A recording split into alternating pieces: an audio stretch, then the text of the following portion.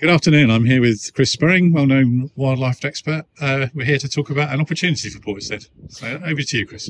Yes, the opportunity is, as most people will know, every year the gangs come out and spray all of what's referred to as weeds. I hate that word weeds, but what's referred to as weeds. And obviously, in windy conditions, as they found, for example, with our friends in Yatton, is that when in windy conditions, that spray can literally go everywhere.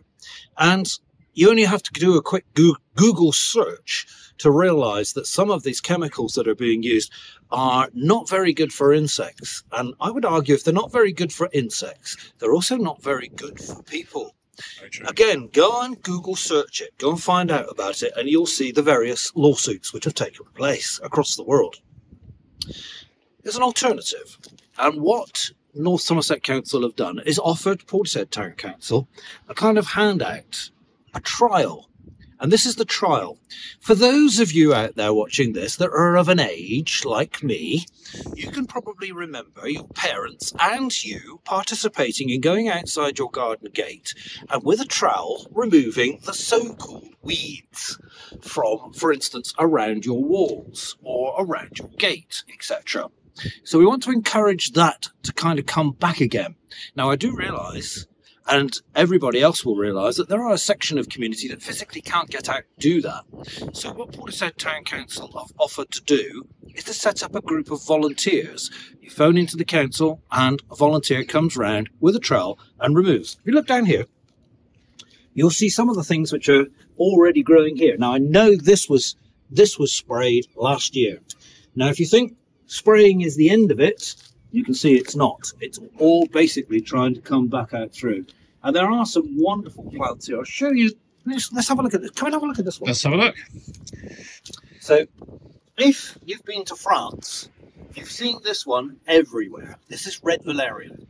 So what red valerian's doing at the moment, it's growing. It'll grow out the walls, it'll grow out the tarmac, and it produces a beautiful red or white flower.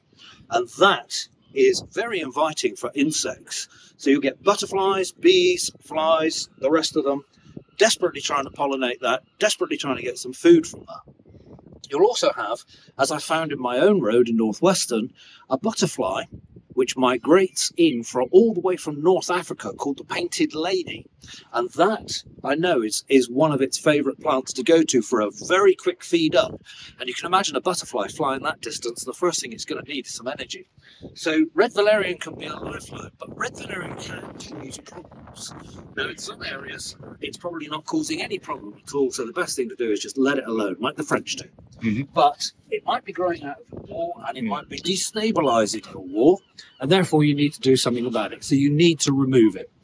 As I've already said, spraying, well, this has been sprayed. Has it been the answer? No. Here it comes again. It's coming back up. So it's something that even sprayers have to do every year. So with a trowel, you have to do the same thing every year. So there is no difference on it. The only thing is using a trowel, for example, is far safer than spraying everything. We know the sprayings can be quite toxic because you can find, for example, where spraying's taken place. If it's a flower, you'll find bees dead quite close to it. And again, I argue the point that if it ain't no good for bees, it ain't no good for us either.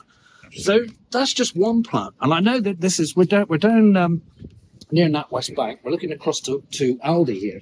And I came and identified some of the plants that are growing up here.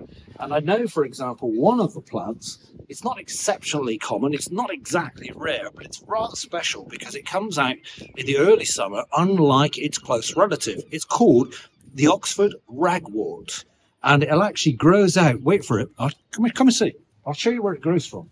It is along here, but the special place that it grows out so far, when it grows, nobody's removed it. Can you believe this? Brilliant. It's actually growing out of these steps. Fantastic. And when it grows, obviously, it's attracting insects. And if it's attracting insects, it will also be attracting birds to feed as well.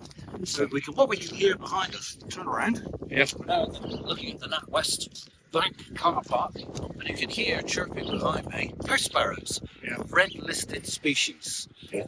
They argue a 70-75% decline across the whole of the UK. Now, these sparrows can feed on grain and seed material in order to keep themselves going, But if they're going to have a good productive season of babies, which they need to do, if they're going to maintain population levels, they need insects. Insects, of course, will be around plants. Some of those plants will be in your garden that you grow.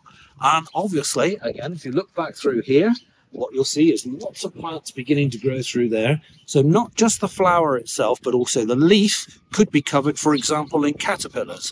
Did you know the average blue tit that's feeding its young can take around 500 to 1,000 caterpillars per day? Yeah, no, I didn't know that. Yeah.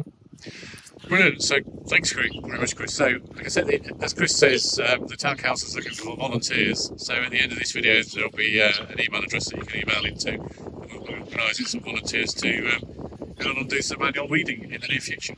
And I maintain that not all of the plants, I'm going to call them flowers, not all of the flowers, let's not call them weeds. Some of them can be very useful to people. There is one in particular which grows very common throughout Portishead, particularly in the tarmac walled environment, and that's called garlic mustard. Yeah. Did you know garlic mustard, every bit of that plant can be consumed? Not that you would want to do that near a busy road, unless you washed it, of course, but it's just saying that have a look at those plants. What I'm going to do as a backup to this is I'm going to do a survey around Portishead during the summer and start identifying all of the plants that live within the urban environment, those that we refer to as weeds. But what I'm also going to do is not just identify them and give you the information, I'm going to tell you what their uses are for you, because you'll be quite surprised. Some of the plants that we're actually destroying are very good for us. It's fascinating. I think we look forward to that, Chris. I'm sure a lot of us will learn a lot of things. So thanks very much. And Bye for now. Again, for everyone, if you'd like to volunteer, get in touch. Thank you.